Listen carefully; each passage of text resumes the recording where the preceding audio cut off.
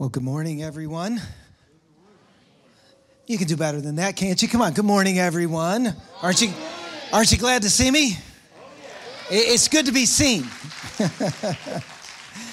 Oh, good morning. If you have a Bible this morning, turn to Matthew chapter 5. We're going to look at verses 21 through 26. Matthew chapter 5, verses 21 through 26. And while you're doing that, let me just reiterate what Pastor Eric said in his message. Thank you to everyone who helped out yesterday. It was a fantastic day.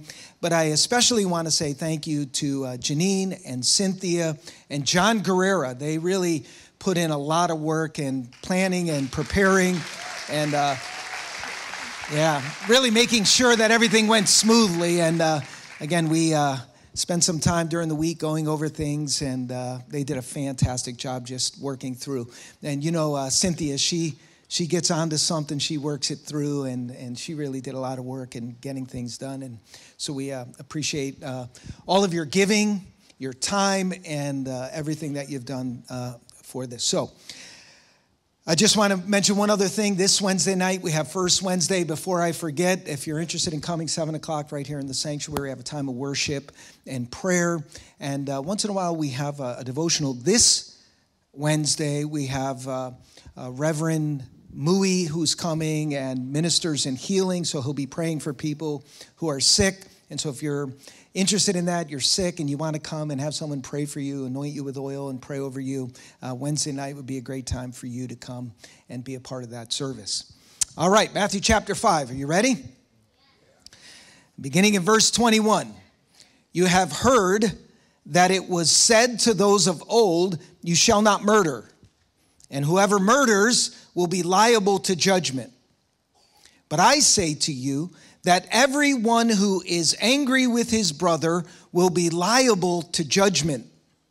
Whoever insults his brother will be liable to the council, and whoever says, you fool, will be liable to the hell of fire. So, if you are offering your gift at the altar, and there remember that your brother has something against you, leave your gift there before the altar and go. First, be reconciled to your brother, and then come and offer your gift. Come to terms quickly with your accuser while you are going with him to court, lest your accuser hand you over to the judge, and the judge to the guard, and you be put in prison. Truly, I say to you, you will never get out until you have paid the last penny. Let's pray, shall we? Father, we come before you this morning, and we just want to quiet ourselves before you, Lord. We ask you to sort of move the noise in our head, Lord, and the things that may be coming this week, things that happened last week, or the busyness of our lives, whatever it might be, the worries, fears, concerns, whatever they might be, Lord. We just want to quiet ourselves before you. We want to open up our hearts to you. We welcome your presence. Lord, give us ears to hear this morning. Help us to hear what you're saying to us in the scriptures. We believe that the scripture is a lamp to our feet, a light to our path, an infallible guide. It will not lead us astray. So God, we ask for your help this morning to hear, to listen, and to respond in obedience to what you say to us. We ask that in Jesus' name. Amen. Amen. I don't know about you, but it seems to me that America is more divided and angrier than I've ever seen in my lifetime. We are more divided over more issues than ever before. Just think about politics, of course. Everything is political now, isn't it? Everything. Man, we are divided, Republicans and Democrats, conservatives, progressives, and not only are we divided, I mean, we are just angry at each other, aren't we? Well, nobody wants to admit that, do they? I didn't get any amens there. We are divided over so many political issues. And again, everything becomes political eventually, right? Money, our economy. We are divided over on the best way to handle the budget and how to deal with the inequalities that do exist in our culture, what the causes are and what the solutions are, and we are divided over those things. We're divided over racial issues. I think we all recognize that racism is wrong. We acknowledge a horrible history that is a part of our nation. And yet we are so divided over the lingering effects of that, to what extent and how to solve those things. We're split. Again, Republicans and Democrats, conservatives, progressives. Recent legislation in several states across the nation has thrown the issue of abortion right back up to the forefront. Some states are passing laws that will restrict abortion, to which I say amen. I am happy for that. But that, of course, has resurfaced this whole discussion about when life begins, and people are fighting over those issues. If you're like me, you scroll through your social media, Instagram or Facebook or whatever it is, and there it is, right? The debates and the fights. And again, it's not that people are just having conversations about these things and talking about these things. And it's not even that they're passionate about these things. They are angry. I mean, civility has gone out the window, hasn't it? We are divided over issues of human sexuality, marriage. And again, I'll invite you to scroll through my social media, and again, it seems that it's just popping up over and over and over again. Social media hasn't helped. I think it's made it worse. You know, we're trying to squeeze discussions into 40 characters or whatever it is, whether you're on Twitter or Instagram, limitations, and we're trying to have meaningful conversations through a medium that was not intended for that very purpose. And if you're like me, you get caught up in that once in a while. Pandemic didn't help any, did it? Man, we've had a couple of years of some pretty serious fighting and division over whether to mask or not, whether to vaccinate or not, and how to handle all of that, lockdowns and all kinds of mandates.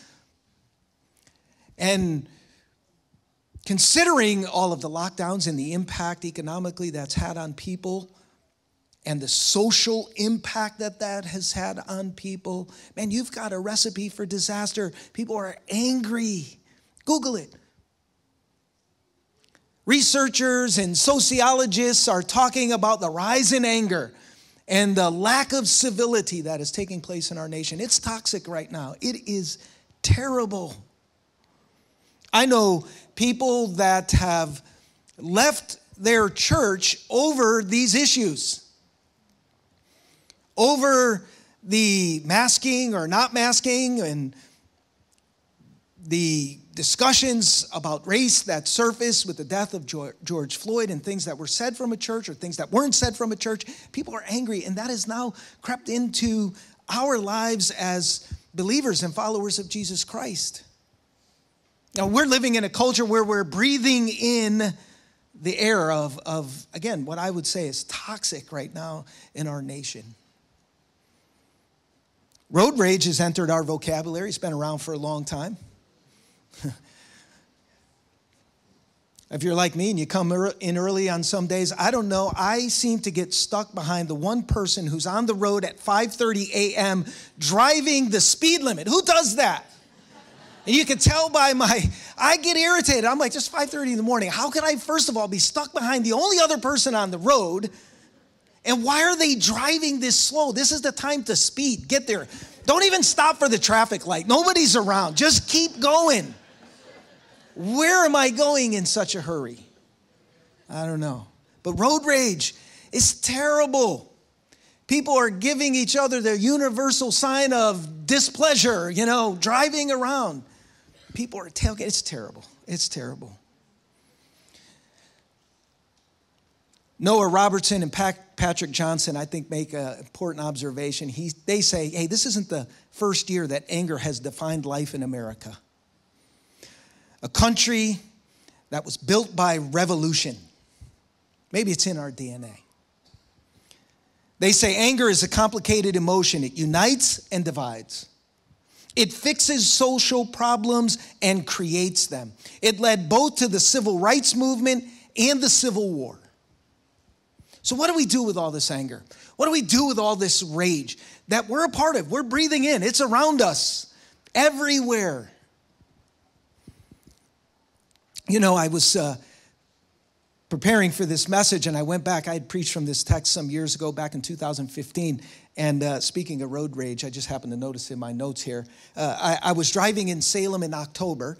If you're from Massachusetts and you know Salem, Massachusetts, in October, it's Halloween, the traffic is terrible.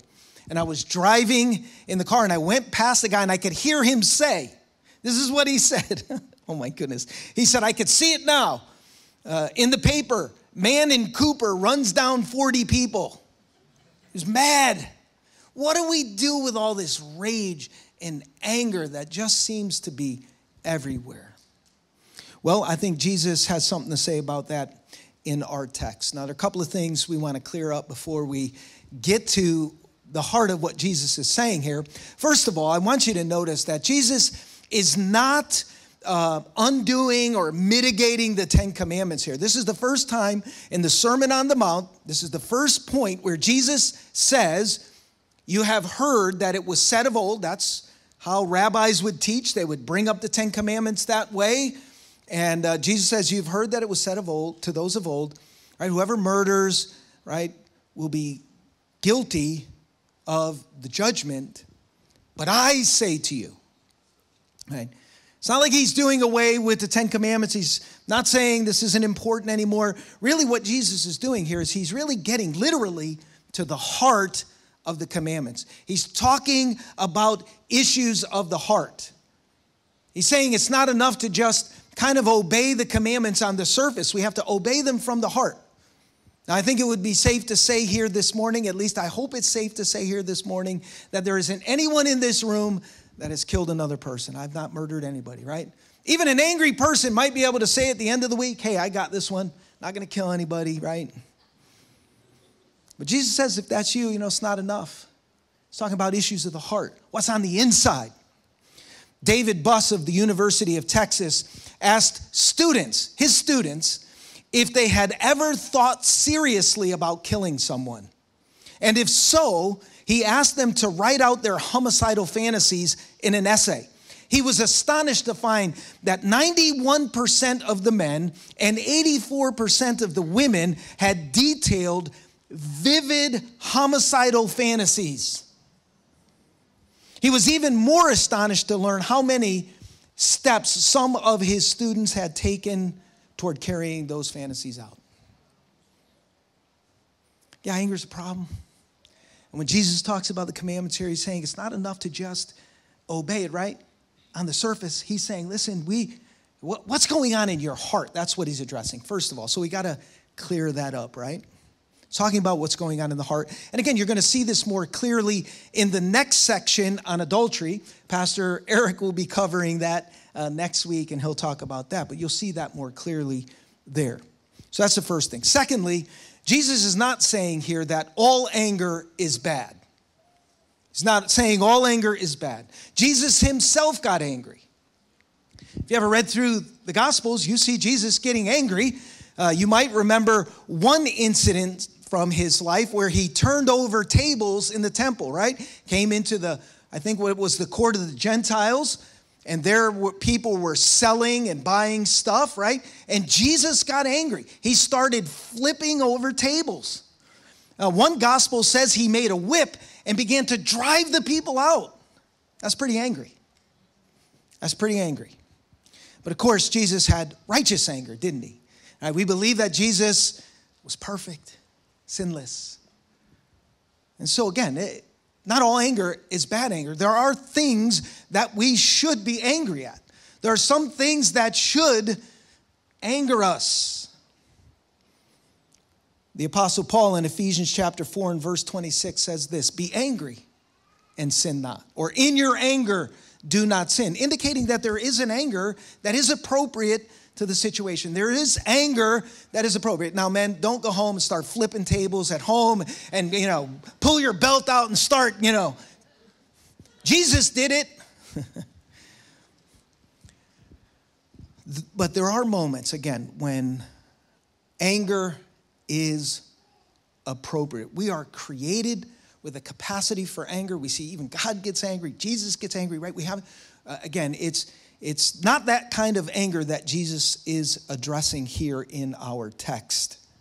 Right? When Jesus says, but I say to you that everyone who is angry with his brother is liable to the judgment, he's talking about a toxic, perhaps uncontrolled kind of anger. He's talking about the kind of anger that gets in there and takes root and begins to fester and grow, and it leads to all kinds of bad things.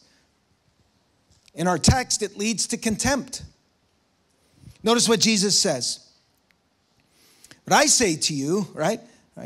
Anyone who says to his brother, Raka, will be liable to the council, right? You can be answerable to the council. Now, it sounds on one hand a little ludicrous, right? That you're going to end up before kind of like the Supreme Court here for insulting someone, right? But what Jesus is addressing is not just an insult. It's kind of the heart, again, that goes with it. He's talking about a kind of contempt that anger can lead us to. Right? When this word raka here means more like you nitwit or bonehead or numbskull or worse, idiot perhaps. Come on, anybody ever been there? You got in a heated conversation, you called someone an idiot? I did it. Did it recently. I was having a conversation with someone I didn't even know online, and they said something that really irked me, and I said, no, idiot. I apologized. She was very gracious. Very gracious. I apologize. I said I should have never said that. That was out of line. I am sorry. And by the end of our conversation, things were better. But that's the kind of anger that Jesus is addressing here. We get angry at stuff, and then we begin to have contempt for people. And this word, according to one dictionary, says that it means the kind of contempt that we have for a person in what they think, maybe what they believe. How could you think that way? What is wrong with you? You got rocks in your head? That kind of thing. It is a contempt. It's a looking down on someone. Man, and that is so easy to get into, especially when we are angry. Jesus doesn't stop there. He goes on to say, anyone who says to his brother, you fool. He takes it to the next level. You fool. You'll be in danger of the fires of hell. And of course, the word fool here is a theologically loaded term.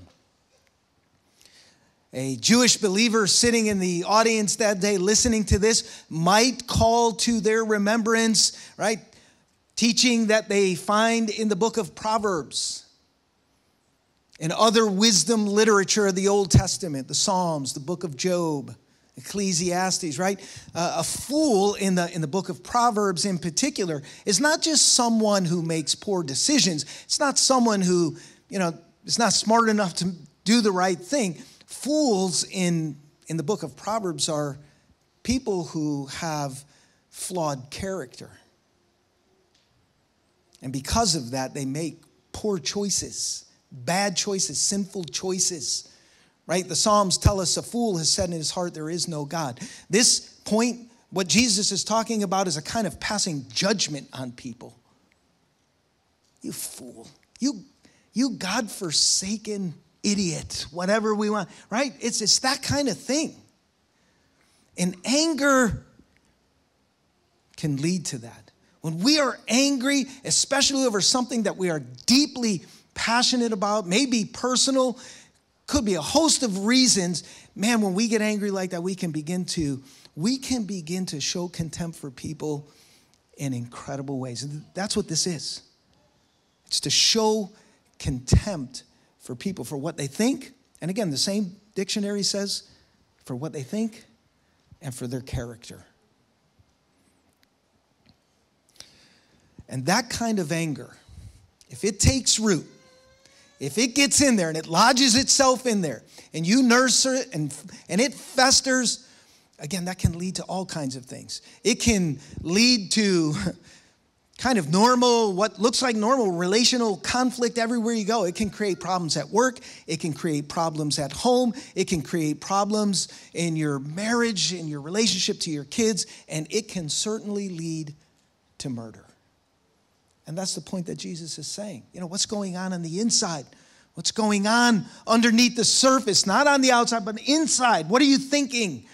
What are you thinking? And then what is coming out of your mouth because of what you're thinking and what you have on the inside? I know you think, hey, that's not me. You know, yeah, I get mad. You know, I've done a few things. I slap some, I turn some tables over or whatever, but murder, no way. No way. Now listen, truth be told, in some ways I'm an expert on anger. I grew up as an angry kid. I had a bad temper. Probably learned a lot of that from my dad. And as a Christian, I felt like I made some real progress, you know, until I got mad in front of my wife. And she had never seen that kind of anger. She thought, oh, my goodness. And I'm thinking, this is pretty good. This is pretty mild. And her concern was, oh, my goodness, you get that angry at something, where could that lead? And I never really got that until I heard my neighbors once. Oh my goodness, they were screaming and fighting and yelling, and I thought somebody's going to get killed over there. Jesus is kind of making that point. Anger's that powerful. Let me tell you a story about Carl Erickson, a 73-year-old South Dakota man who was sentenced to life in prison for admitting and committing the murder of a former high school classmate. Friends and family were shocked that he committed this crime, that the once successful insurance salesman just seemed to snap. Erickson had been married for 44 years. I mean, the kind of guy that you would look at and think on the outside, he's got it made. Everything is good. 73 years old. Lived his life, made a living, retired, put his kids through college, all that kind of stuff. But after the murder, Erickson's secret finally came out. For over 50 years, for more than 50 years, he had nursed a grudge. This anger had simmered with a former classmate. A classmate had once put a jockstrap on his head and made fun of him. And Erickson never got over it. This guy, Norman Johnson, that was the athlete and the murder victim. You know, just what happens in a locker room prank, right? He was the star jock on the track team, and Erickson was the team manager, right? So you can imagine that. Here's the athlete and the team manager. Maybe the guy that, you know, loves sports, but, you know, just didn't have it athletically or physically, couldn't do it, and he's the team manager. He's walking around with the clipboard and picking up the towels and doing all that kind of stuff. And Johnson, in a moment, put a jockstrap on his head and humiliated him. And for 50 years, Erickson nursed that anger and that grudge, and then one day, he had enough. He went to Johnson's house, rang the doorbell. When he opened the door, boom, he shot him, killed him. And now he's spending the rest of his life, what's left, in prison.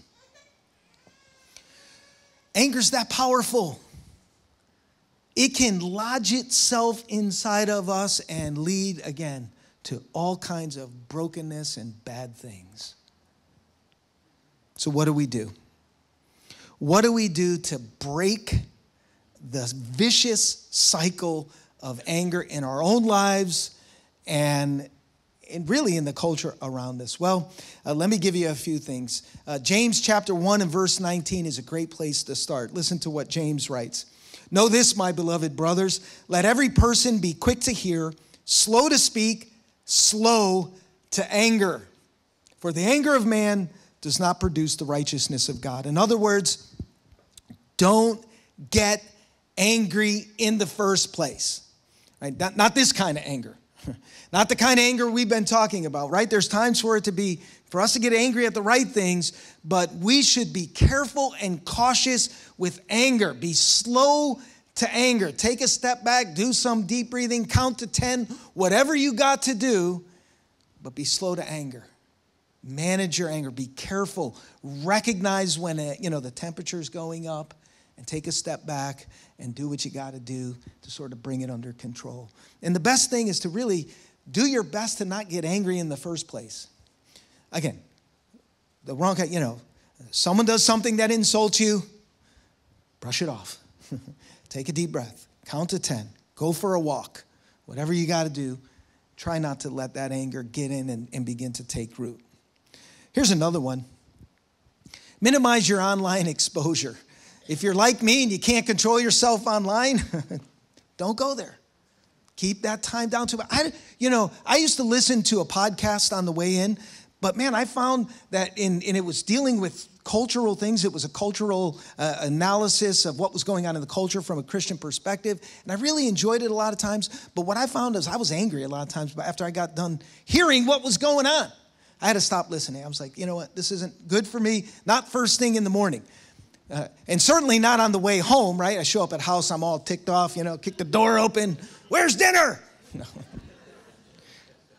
So minimize your online exposure. If it's getting to you and driving you crazy, back it off, pull it back. Get rid of the Instagram account or Facebook, whatever you got to do, and just minimize your online exposure. Here's another one, slow down. I already told you my driving experience, right? Slow down. Where are you going in a hurry? I find that I get angry when I'm in a hurry because something or someone blocks me. And then that's it, man. I am mad, right? Get out of my way, right? I was driving with my wife once, and that was the case. Cars in front of me slow. They don't realize I am someone important. I got places to go, and they don't want to get out of the way. And Nadine looked over at me and said, yes, Your Highness, they'll get right out of your way. That's how it is. Where am I going? Slow down. Just slow down. That will help. I find that so important. Here's another one. Self-care is important.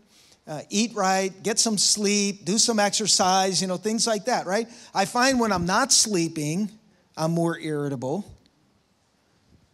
When I'm not eating right, I'm more irritable because I don't feel good, right? If I'm loading up on sugar, I'm not saying anything about coffee. Please drink all the coffee you want. No, just I like my coffee. Right? Sugar, bad food, eating, how you feel, right? That all can affect your mood and how you respond to things. If you're not sleeping well, right? A better diet, better sleep, getting some exercise, all those kinds of things does help you cope and deal with things that could cause, anger to flare up. So those are some things that you could do. But Jesus isn't really just talking about here, how can I, deal with my anger in a general kind of a way? Jesus is really addressing people that have blown it, right? He's talking to people who've said something and done something to someone else and they've blown it. What do we do in those cases? Right? And this actually is a step in breaking the cycle. And it's in one word, reconciliation. Right? If you've messed up, reconcile. Listen to what he says. So, if you are offering your gift at the altar and there remember that your brother has something against you, leave your gift before the altar and go. First be reconciled to your brother and then come back and offer your gift. What's not apparent here at this point in Jesus' message, you have to remember, he's speaking in Galilee. That's some 80 miles from Jerusalem where the altar was. So Jesus is saying to his audience, so if you're in Jerusalem, and you're offering your gift there and you remember, oh, yeah, my neighbor has something against me. He says, leave it and travel the 80 miles back home and make it right. No cars, no bus, right? You got to walk. You got to hoof it or ride a donkey or something. That's a little bit of time. You got a lot of time to think about what you're going to say when you get there and all that kind of stuff, right? But he's saying leave it there and go all the way back home and make it right. And then go all the way back to Jerusalem and fix it. And 80 miles is going to take a little bit of time. It's going to take more than a day. It's going to take a lot of time. He's saying do whatever is necessary to reconcile. It's not going to be easy, but do it. May cause, you got to take a lot of steps and a lot of walking. There's going to be a lot that has to be done. And the word reconciliation itself implies some process. Things don't change in a moment, right? You might be able to repair. You might begin that process of, again, getting the relationship back to where it should be. But it's going to take some time. It's going to take some humility. Really, it takes two things: confession and repentance. Going to the person and saying, I'm sorry. I'm sorry for what I said. I was so angry. I should have never said that. I should have never called you a name. I'm sorry. Please forgive me. And I will, by God's grace, not do that again. Help me. And here's the thing. Here's the point. Here's what I think Jesus is getting at. Your relationship with God is tied up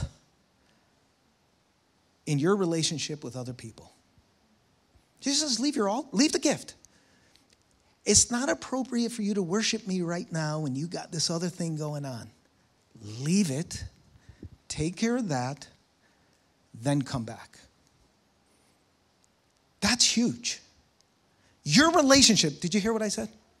Your relationship with God is tied up in your relationship with other people. Broken relationships, unforgiveness, things that you've done that have not been resolved, that's going to impact your relationship with God.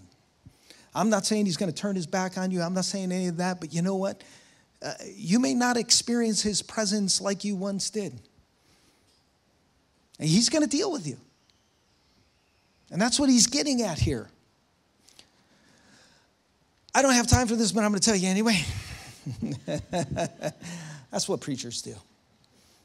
Some years ago, our printer ran out of ink. And because I was in a hurry, I forgot to get the number and I was going to grab actually the ink cartridge and go to Staples on my way back to the church and replace it. But I forgot because I was in a hurry. And so when I left, and where we lived at the time, it was miserable. It wasn't like I could just turn around and come back. It was a crazy place where we lived. And so I was like, So I get to Staples. I call Nadine. I say, hey, honey, I forgot to grab the cartridge. So would you go up to the printer and just open the top, not just the scanner part, but the whole thing, and the cartridge will slide and it'll be right there in front of you, and just give me the numbers and I can replace it. So I hear her go there. No, it didn't do that. I was like, no, not the scanner part. You got to open the whole thing so that you're looking inside the printer. She said, yeah, I did that. It didn't happen. Are you sure? Yep. I said, close it and open it again. Yeah, no, it's nothing there. I said, do you have your glasses on? I was getting irritated by the minute. I was like, because I'm in a hurry. And so I finally just was like, oh, never mind. I'll just figure it out myself. And I hung up. And so I get the cartridge. And so at some point in the afternoon, I realized, oh, yeah, I blew it. That's pretty bad. But I decided when I got home, I was going to act like nothing happened. And so I came home, and there she was doing something at the counter or whatever. And I came up behind her. I put my arms around her, and I said, yo, baby, what's up? Gave her a kiss. Ice. Oh, cold. Daggers. She just looked at me and said, you're rude. And I said, you're right. You're right. I'm rude. I should have never done that. I'm sorry. My point is, I can't act like everything is okay when everything is not okay, right? can't do that. And even though I apologize, it's not like, we just cuddled up on the couch afterward and, everything was hunky-dory. It wasn't, right? Because, I had let this anger out and there needed to be some reconciliation. I needed to fix the problem. I needed to make it right. That's what Jesus is saying. And our relationship to God is tied up with our relationship to others. Listen to this from 1 John chapter 4, verse 20. If anyone says, I love God, and hates his brother, he is a liar. Wow. For he who does not love his brother whom he has seen cannot love God whom he has not seen. Right? It's the same kind of idea, isn't it? How can we say that we love God? We don't see him, but we hate our brother, right? Our relationship with others, right, is tied up in our relationship with God. Jesus himself would say in Matthew chapter 6, we'll get there eventually in this series, right? If you don't forgive others, right, you will not be forgiven. Again, it's another way of saying, listen to how our relationship to one another is tied up. All right, it affects our relationship with God, and our relationship with God is tied up in our relationship with others.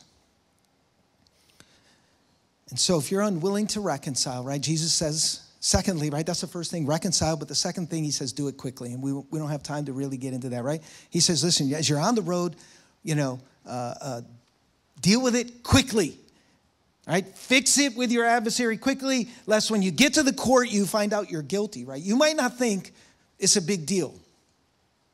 You might not think it's a big deal. You might think it was just a little thing and you don't need to do anything.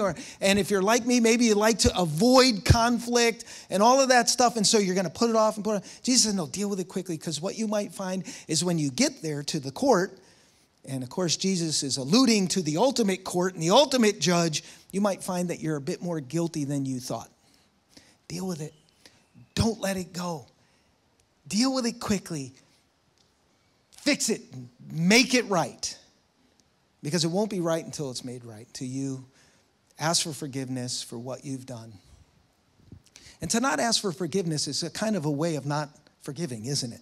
Someone has done something, made us really angry, and we respond and we say something, we hurt them, but we really don't want to fix that relationship. It's kind of like an unforgiveness thing. And again, your relationship with God is tied up in your relationship to others.